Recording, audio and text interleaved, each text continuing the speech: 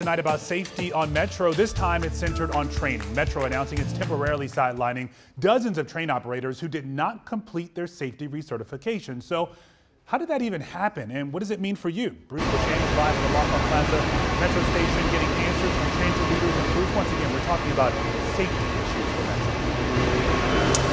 Yeah, right, Lorenzo. We've been talking about this for years, but it is just so darn important. A culture of safety.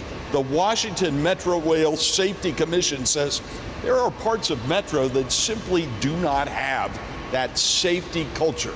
It says it's been trying to get Metro's attention on this recertification issue for weeks now, and suddenly over the weekend, Metro admitted it had an issue and pulled these 72 train operators out of service until they can get up to speed on training.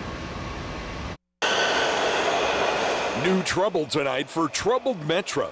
The chief safety officer admits nearly half of the system's 500 train operators have fallen behind on recertification.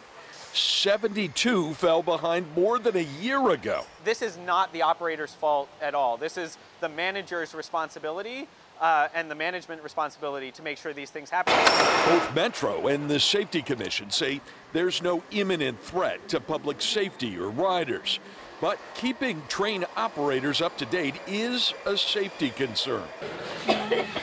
When a woman asphyxiated on a smoky train in 2015, the Safety Commission says the train operator was behind on training on the ventilation system.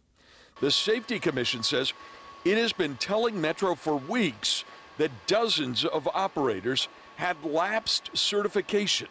Why didn't Metro pay attention? That's a good question. Elements of Metro Rail have a culture that accepts non-compliance with written rules and procedures. The Safety Commission says some Metro staffers knew there was a problem with train axles on its newest cars before a derailment forced the agency to pull half its fleet out of service, a problem it is still struggling with. Please watch your step as you travel throughout the Metro Rail system. And Metro says pulling 72 operators out for retraining will mean even longer delays on the green and yellow lines. I don't need delays. I need to be on time because I got to run and pick up my grandson. I do feel safe riding Metro still, but we do want our people updated.